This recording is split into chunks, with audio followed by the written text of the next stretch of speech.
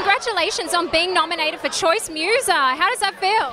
Yeah, it's awesome. I think it's a great category. I started out on Musical.ly, so it's awesome. Yeah. Is this your first time at Teen Choice Awards? I was here 2 years ago, but I missed last year, but I'm here again this year. Yeah. Nice. Now tell me about your single that just dropped. Yeah, my story, it's been really great. The response has been amazing and everyone's been really great about it and everyone's been loving it, which makes me the happiest ever because I worked on it for so long. What was the inspiration behind it?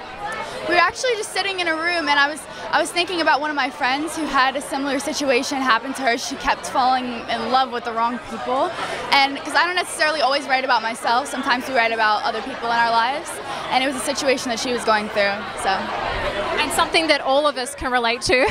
Yes, 100%. I know I can relate to it in some way, shape, or form. And what's next for you? I have more music coming out really, really soon, so I'm working on that and working on getting that finished. And yeah, just more music, maybe possibly touring soon, which is exciting, and yeah. And what are some of the highlights you're looking forward to seeing tonight? I know BB Rex is performing, I know Meghan Trainor's performing, so I'm excited. There's Meghan Trainor right now, literally walking past as I said that, which is awesome, so I'm excited to see those performances. I'm Loren and you've just been buzzed.